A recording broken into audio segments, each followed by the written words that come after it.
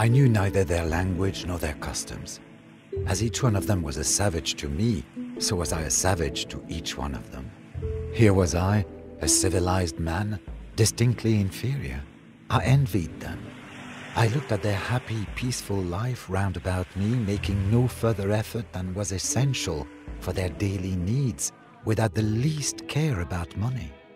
To whom were they to sell, when the gifts of nature were within the reach of everyone? Everything in the landscape blinded me, dazzled me. Coming from Europe, I was constantly uncertain of some color, and kept beating about the bush. And yet it was so simple to put naturally onto my canvas a red and a blue.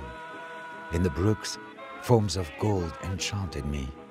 Why did I hesitate to pour that gold and all the rejoicing of the sunshine onto my canvas? Old habits from Europe, probably. All this timidity of expression. Life each day became better. How good it was in the morning to seek refreshment in the nearest brook, as did, I imagine, the first man and the first woman in paradise. A Maori hut does not separate man from life, from space, from the infinite. Tahitian paradise, Nave Nave Whenua, land of delight.